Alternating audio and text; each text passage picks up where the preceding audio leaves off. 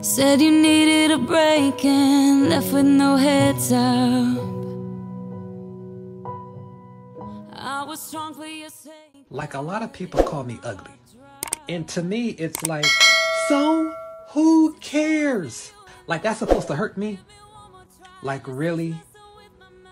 Boo-boo? But I know my purpose.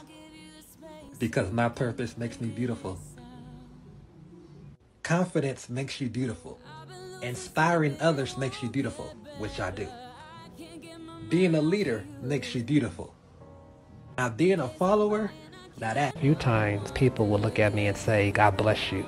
It's a compliment. I'll say thank you, but I didn't know exactly what they mean by that. Hi, everybody. My name is Kenny. People call me Ken. I am a burn survivor from Sacramento, California. I'll say my occupation is being a social media influencer, a motivator, and an inspiration as well.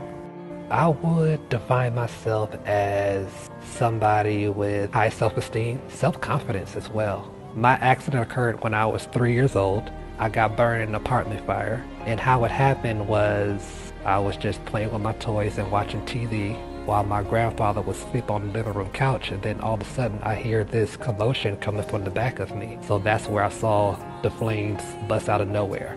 After that happened, all I can do is just panic. So I tried to unlock the door, but I couldn't. Thank goodness I had my grandfather there, but he was still dying from the smoke inhalation, so he woke up out of his sleep. And the only solution that he had was to pick me up under my arms, but carry me over the window. But unfortunately, I got blazed up by the fire. So, like, I'm still here. What makes me thrive and happy in life is just simply gratitude. Don't always have self-pity.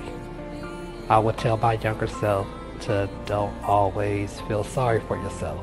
When you have a pity party, it kind of makes you think you're not going to get through something. And also, I just try to look at the silver lining in certain things all the time, whether it's negative, bad, or whatever. So a few times people will look at me and say, God bless you.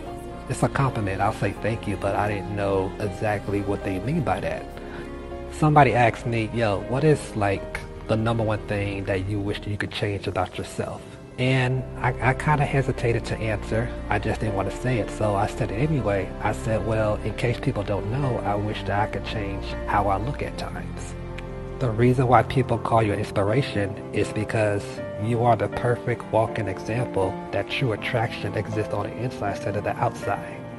If you have confidence, that's attractive. If you're kind, that's attractive. That's how I would define beauty. Striving to be the best version of yourself as well. Go ahead and flip that mirror for you. Wow.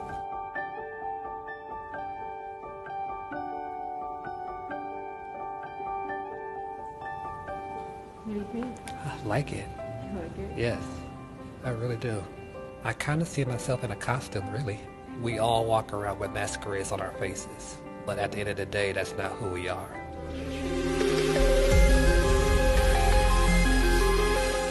Whatever a person has dealt with in the past and what they're dealing with now is what carves our personality and our mentality.